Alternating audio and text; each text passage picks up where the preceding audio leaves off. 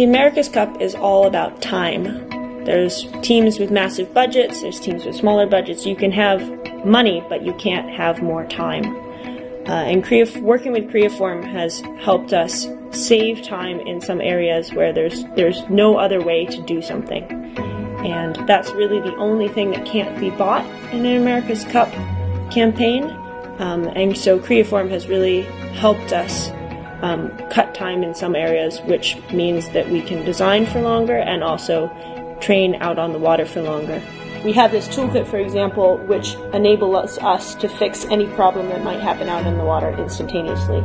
So that's if, for example, something breaks on a training day, we can come back in, scan it, print it, fix it, send the boat out for training the next day. Or if something were to break during racing, when we have to go out and race the next day, we have the technology and the potential to fix whatever that part is and race and win the America's Cup. Every time we go out sailing, we learn something. So the more time that we can spend out sailing, the more likely we are to win the America's Cup. And thanks to Creaform, we are taking every day.